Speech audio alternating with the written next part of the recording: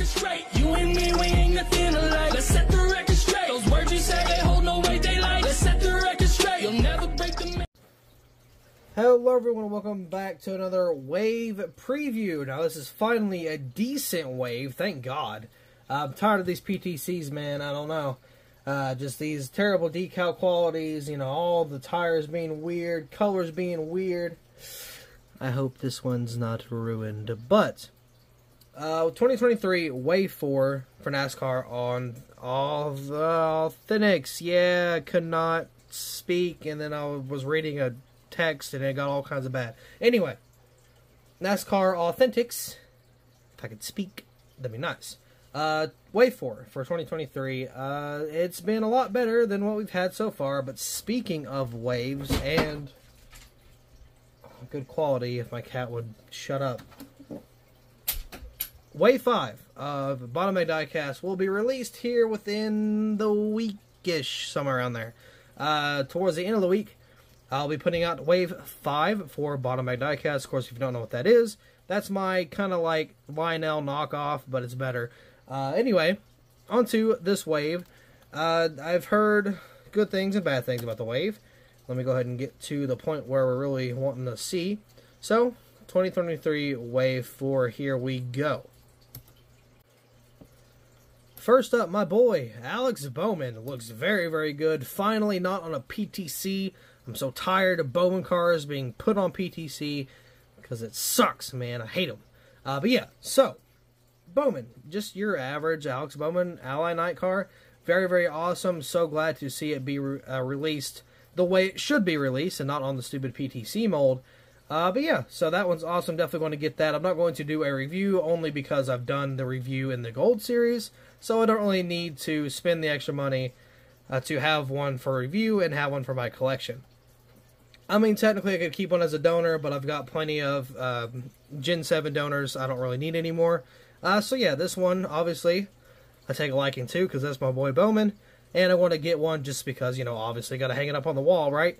But, I mean, I recommend picking it up, especially if you haven't got it in the Gold Series, because it's not messed up. I don't see anything wrong. Decals look fine. Car looks fine. It's on the EO mold as far as I can tell. So, I think this one's a good one.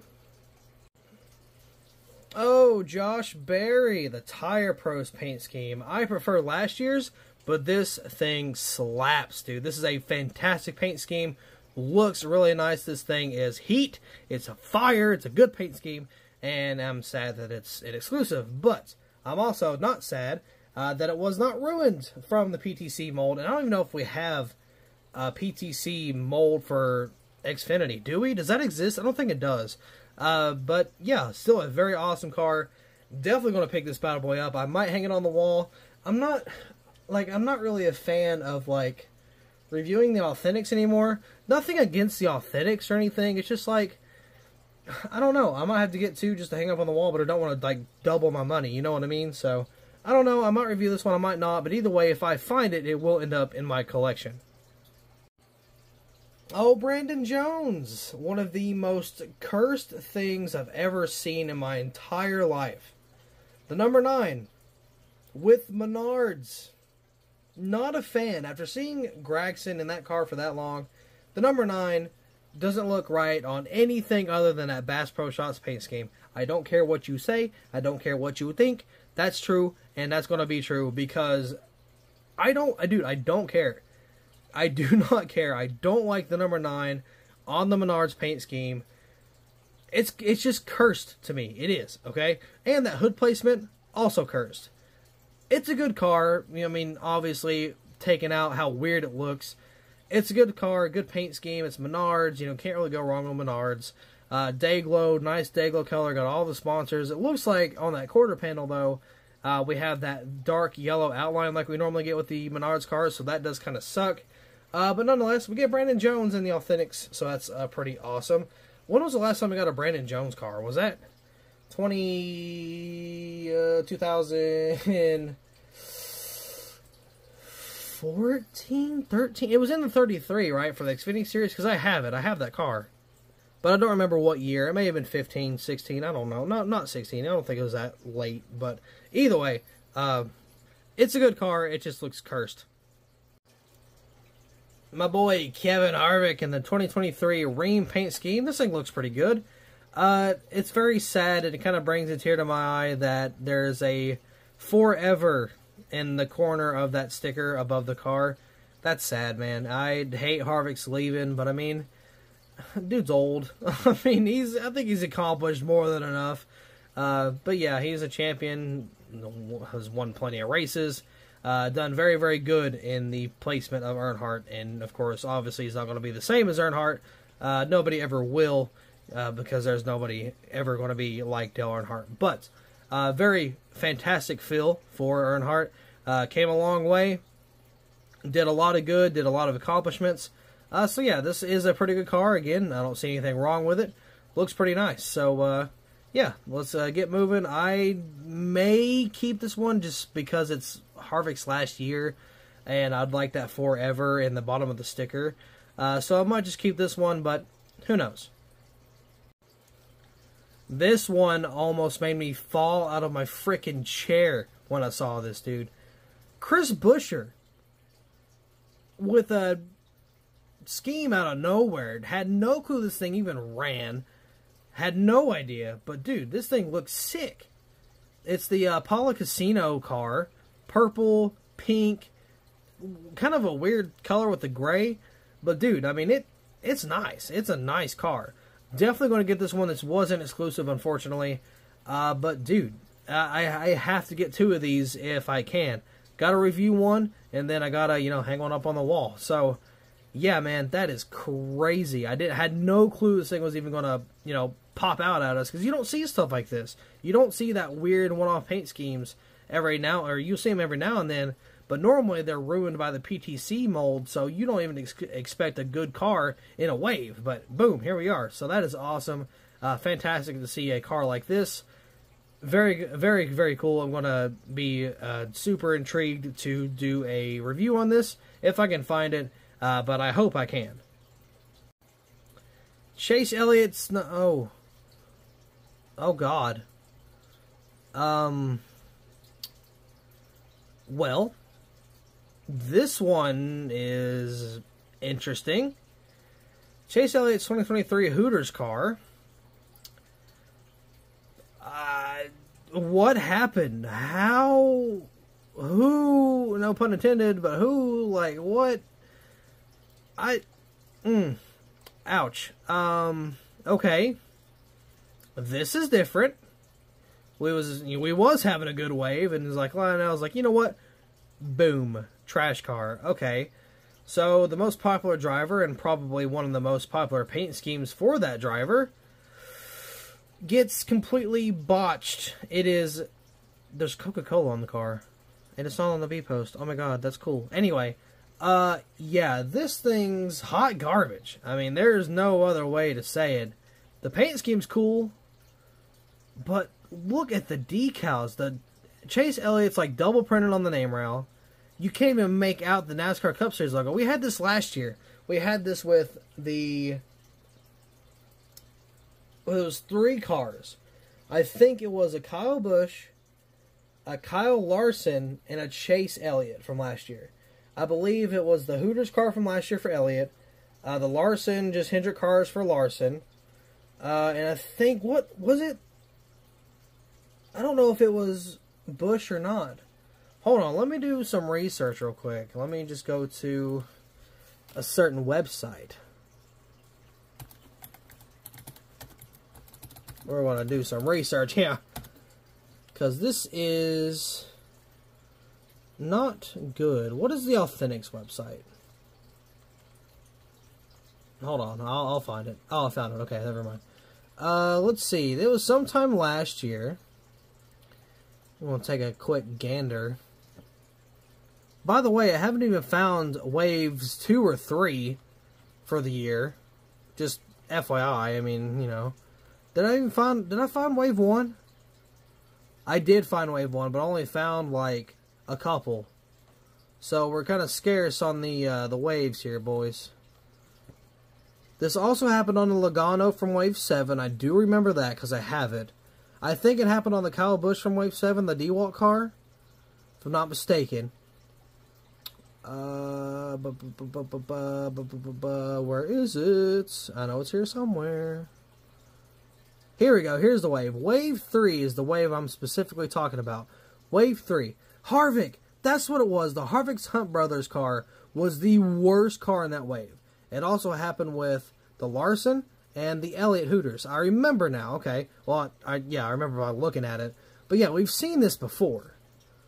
But we haven't seen it since Wave 3, or I'm sorry, Wave 7. So it's returned, unfortunately. Man, that sucks. I wish they would, like, not do this, but, you know, Elliott's car has been ruined, to say the least. Man, Lionel, what you doing, bro? Who's drinking? Who's drinking a Lionel? Not picking this one up, and I believe if you try to strip this paint from the car, it's going to take off the base coat, but all the decals, like the number 9, the Owl, the Hooters, Napa, Goodyear, whatever, will stick to the freaking car. It will not go. I remember people stripping the cars for customs, and it would not go away. So keep that in mind if you want to try to make this one a donor, because that may not be the best idea. This looks like it's a good participant, or apply? No. I don't know. It's a good pick for a peg warmer, so yeah, that one's not very fun. Hey, the boy Junebug, he's back in another wave. Okay, Dale Earnhardt Jr. 2023 Bass Pro Shops. Now, he just announced this will be racing at Homestead. If you guys remember, I was doing the Gold Series review, and I said he was doing the Hellman's paint scheme at Bristol, right? I think it was Bristol, and then he did not he didn't announce what paint scheme or what race this was going to be ran at, but he announced it, so we do have that mystery solved. But I'm seeing an issue. Take a look at the contingencies of that car beside the 88. That's looking a little blurry there, Chief. What's going on? Don't tell me the blurry decals affected my boy Junebug. You can't do me like that. I won't accept it. Yeah, so in all seriousness, it does look like the decals are a little scuffed on this one. Most of them look okay, but you can tell some of these are a little scuffed, like the NASCAR race car logo, the 75th anniversary logo, the Xfinity logo, Mobile One, Arrowhead Comedic. That's not looking too hot there, boys. So yeah, that's unfortunate, but of course I will be picking this one up because it is Junior. I am a Junior enthusiast more than I am Bowman. So I am going to, of course, just kind of hang it up on the wall. But other than that, that's pretty much all this thing is good for. Oh, this one makes me sick. Kyle Busch 2023 Lenovo. Now, the paint scheme's cool. I've already done the Gold Series review for that car. Already done it. It looks good. The paint scheme looks good. I don't like how the logos are. I've talked about this already. But the decals have attacked Kyle Busch, and it's not pretty. They've done some damage. Again, blurry decals. The Alsco, can't really make it out. The red, dude, look at the red. Ew. Ew, what's wrong with the red? Oh my god, it's like the Harvick car from last year. Ew, it's so ugly. Ah, why? Why? I'm not a Kyle Busch fan, but why, man? Do you know how many people cannot access the cars online and they wait for these waves specifically, and you're going to ruin Kyle Busch? Oh, that sucks. Probably the most anticipated diecast in general of the year. Kyle Busch going to Chevy, going to RCR, and ruining their chances of having a good car in the Authentics. Oh, that sucks, man. I feel bad for anybody wanting this car in the Authentics. Good luck. I mean, if you're willing to deal with it, cool. But, I mean, man, these things are not doing so hot. This would have been an easy, like, 8.5 out of 10 for the wave entirely. But with these cars, I can't go much more than a 5. I mean, that's a little rough around the edges. So, it's a little rowdy around the edges. But yeah, man, look at that NASCAR Cup Series logo. Again, the Goodyear's like double printed. That 75th anniversary logo is all scuffed, man. It's just, it's not fun, dude. It's not good. I don't know why, but I almost freaking, like, had a heart attack when I saw this. Zane Smith, 2022 Speed Code Champion. Now, it's weird because I think last year, was it 2021? Yeah, it'd be 2021. They put the championship logo on the deck lid of the truck. Everybody loved it. Everybody loved the logo on the deck lid, or the I guess the bed cover in this case, because they could still, you know, see the number on the roof. That was awesome. I'm glad they did that, and then they didn't do it for this one. I don't know why, but they didn't. So